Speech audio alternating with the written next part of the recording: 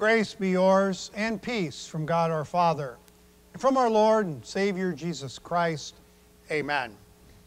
Our sermon text this morning is our gospel lesson this morning in Matthew chapter 5 as Jesus continues the Sermon on the Mount. And our section concludes with these verses, with this verse.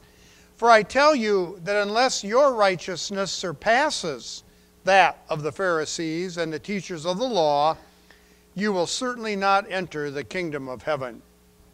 This is God's word. In the name of our Savior Jesus Christ, dear fellow redeemed, have you heard the expression, someone is a trophy wife? It's usually said about a beautiful young woman married to an older man. The implication is not always positive. The indication, of course, is that that wife is like a trophy that sits on a shelf, looks real nice, but it only gathers dust and doesn't really do anything. Our Savior continues the Sermon on the Mount immediately following the Beatitudes with a further description of his disciples.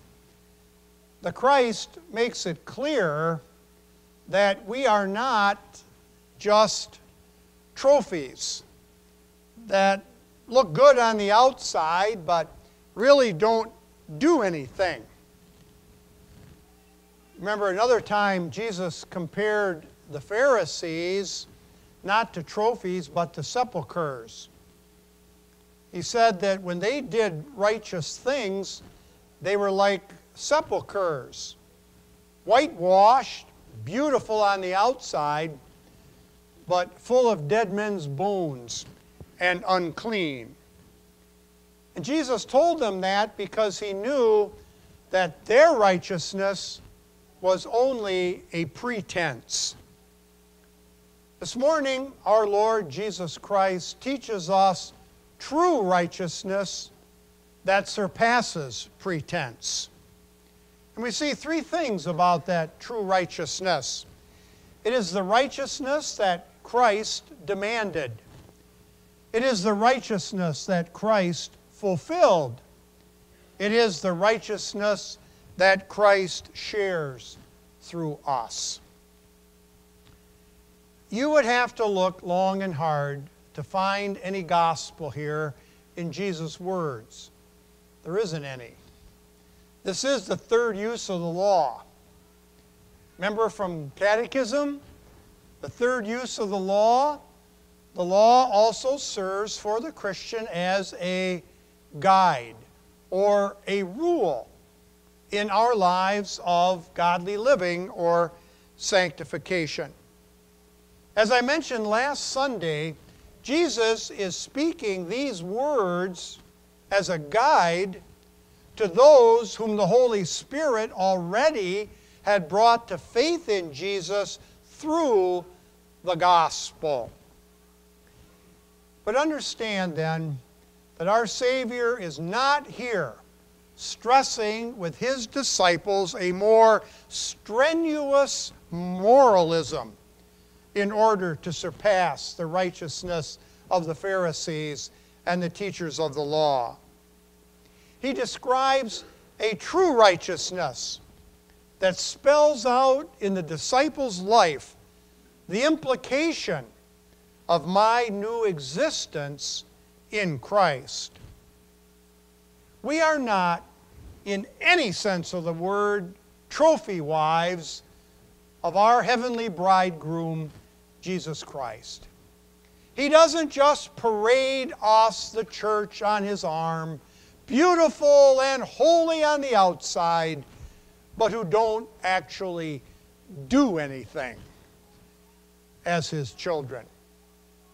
We are not plastic saints, well-formed, well-painted, beautiful externally, but then empty, without a new heart, a new mind, and a new spirit in Christ. You and I recognize God's law, the Ten Commandments, as more than good advice, as more than merely suggestions about a way to go among many choices that we might have in life. True righteousness surpasses pretense. It is the righteousness that Christ demands. It is that righteousness that flows from faith. It is the righteousness that the Holy Spirit works in our hearts that manifests our faith in Christ. Jesus said, if your righteousness, that is the good works, the acts of love, the obedience to the commandments, if that righteousness doesn't flow from faith, then you aren't a member of the kingdom of God. Then you don't have eternal life. Because righteousness other than that is only pretend. It is only a pretense. Jesus demands true righteousness, but then he gives it. He gives it to us as we're able to do it and to work it and to live it as he chooses us and calls us to be his disciples. Our Lord Christ demanded this righteousness that flows from faith. The Holy Spirit has created that faith in our hearts through the gospel. And those who exhibit that true righteousness are believers, are members of the kingdom of God, and have eternal life. But this true righteousness that exceeds and surpasses pretense is not only the righteousness that Christ demands and gives, but it is also the righteousness that Christ fulfilled. Jesus told his disciples that until every word of the law was fulfilled, judgment will not come. He said that he had not come to do away with the law and the prophets, but to fulfill them. The law and the prophets is another way of saying the Old Testament. So Jesus says, I'm the one that came to fulfill every word, every line, every letter of the Old Testament as the promised Messiah. And included in that fulfilling the law and the prophets is fulfilling the law, the commandments. Jesus was not about getting rid of the law. He wasn't about ignoring the law or changing the law because he had fulfilled it, but rather because he had fulfilled it perfectly in his active obedience for us so that he could offer that holiness and sacrifice on the cross to pay for our sins. You and I are now able to follow in that holiness as we bear that holiness that he has fulfilled in our sanctification. As we trust in that holiness for our justification. As people declared innocent of God, it is not our desire to ignore the commandments, to get rid of the commandments, to change the commandments, as if they had no more meaning for us anymore, because Jesus fulfilled them. In fact, because it is the righteousness that Christ fulfilled, then obedience means everything to us. Following the law and doing his will is our will, our desire as his children. We don't desire to disobey the commands because Christ fulfilled them for us. We desire to fulfill them, not as the way that gets us to heaven, but as the way that we show God that we are truly believers in him, that we are his disciples, that we know that we follow him and him alone into heaven as he went to the cross and paid for our sins. Because it is true righteousness that Jesus fulfilled, it is our only desire to live in willing compliance of the law in view of God's mercy. Jesus had no plan whatsoever to set aside the Scripture or God's law, or to add human regulations to them. Nor do we. My new man, now in the righteousness that surpasses pretense, manifests that obedience and that righteousness to the world. And so in the third part, it is true righteousness that surpasses pretense, that is the righteousness that Christ shares through us. The righteousness of my new man, in obedience to God's will, is that desire that Jesus, my brother, had to fulfill God's law in his life. Jesus lived his life in perfect obedience to save me. But he also did it to add some savor to this sinful world. He preached his word to counteract the rot and the decay of lies and pretense of human righteousness. And so Jesus says to his disciples, you are the salt of the earth. You are the light of the world. A city that sits on a hill shines out into the darkness. It doesn't hide its light under a bowl so that it is hidden. This morning, dear disciples of Christ, Jesus doesn't ask you, would you like to be the salt of the earth? Do you feel like being the light of the world? Is that something that you'd like to try to do? Or maybe think about it, or make a decision about it, or decide if you want to be salt and light. Jesus doesn't ask a question here. He makes a statement.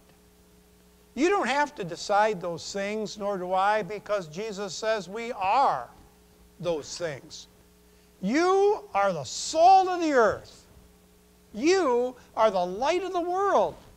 We are a city on a hill that doesn't hide its light, but shines it out for all to see. What does salt do? And what did it do in those days? It adds savor. You're eating something that's bland and you put salt in it. It perks up your taste buds. It adds tang to your tongue so you notice that you're eating something good.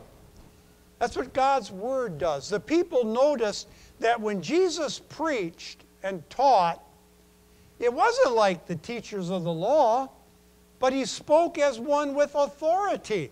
There was something tangy and tasty about his word as it struck their ears in that power of God's word. And that salt of his word that went out into the world counteracted the rot and the decay. Where salt was used to preserve things. That salt would preserve his listeners from that rot and that decay of pretentious righteousness. From only external fasting, as we heard in our first lesson.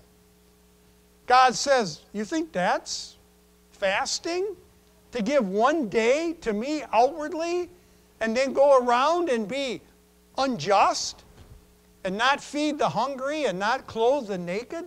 You think that's sacrifice to me? You are the salt of the earth. As you and I take out that word of God, that savor of the good news of Jesus, puts that tang and that tastiness into people's hearts as the Holy Spirit works through the gospel. It shows people and preserves people from believing the lie of our sinful hearts that I am righteous in myself, or that by doing good deeds God will take me to heaven. You are the light of the world. And we don't hide light under a bowl or under a basket. One of my friends jokingly says that his congregation, as part of their budget every year, is to buy bushel baskets to hide their light under. And I know that he's just kidding, and he says it lovingly, but that's certainly a warning, isn't it?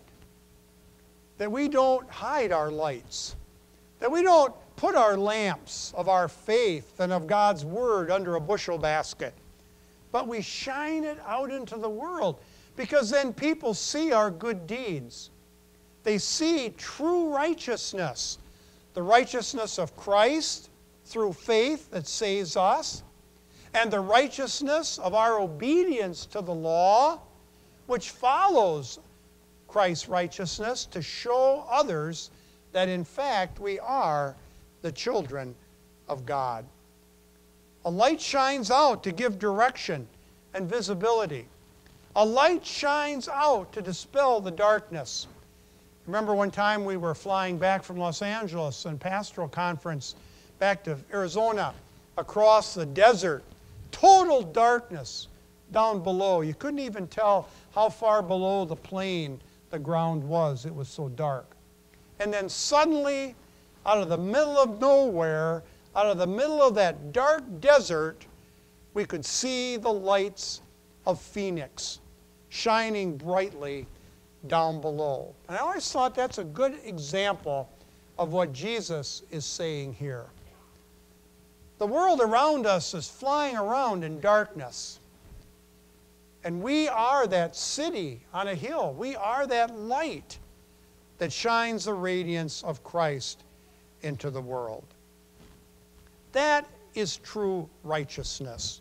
When Jesus said to those believers and to us, in no command, in no order, but simply as a statement, because I've chosen you, because I've called you, you have that true righteousness that surpasses pretense. And it is valuable for you because it is the righteousness that I demand and endow. It is that righteousness that I have fulfilled as your Savior. And it is that righteousness that I share with the world through you. Amen.